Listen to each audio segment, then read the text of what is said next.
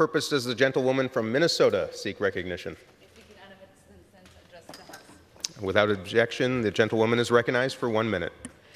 Mr. Speaker, I rise today to speak out against the horrifying crimes against humanity that China is currently committing against the Uyghur population.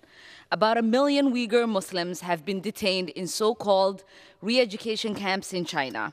Reports from the camps are scarce, but indication that physical and psychological torture is taking place. These are the precursors to genocide. We have the power to act. According to reports, The Atlantic, 22 Uyghur Muslims with no known anti-American sentiments were detained at Guantanamo in late 2001 and kept there for 12 years from the urging of the Chinese government.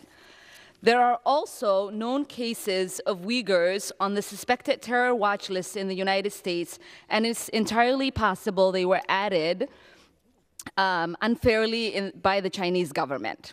Reporting on Wall Street Journal indicates that U.S. companies, including Coca-Cola, The Gap, Kraft Heinz, are materially benefiting from the Uyghur detention, and this must be investigated and prosecuted to the fullest extent of the law.